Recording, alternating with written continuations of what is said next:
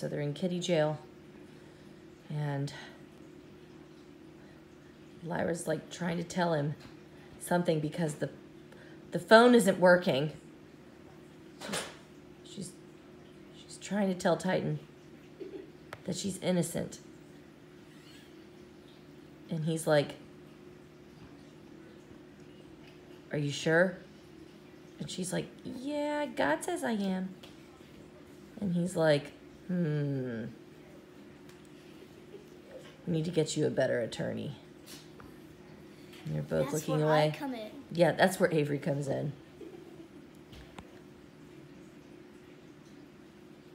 Keep that chin up, I mean, keep your chin up, Lyra. Keep your chin up, bestie. That's right. We're going to get through this, and I don't care, because I'm going to break you out either way.